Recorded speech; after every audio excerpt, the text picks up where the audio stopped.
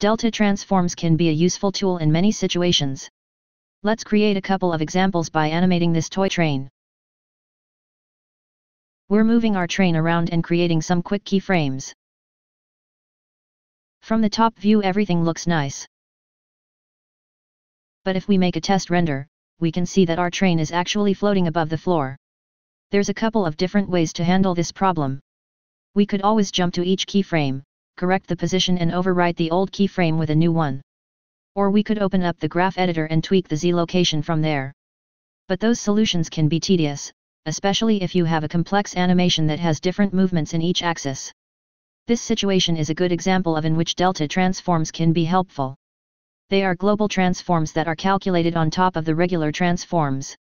That means we can change delta transforms independently, without affecting the animation curves we just created.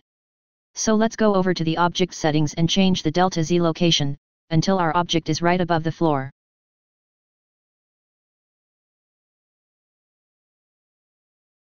As you can see, the original animation is still fully intact.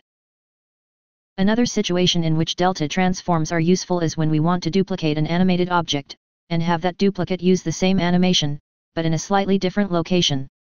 The problem is that the keyframes make it snap right back to the same position with the original train. But let's see what happens when we change the delta Y location value of the duplicate. We now have the trains separated while their animation stays intact.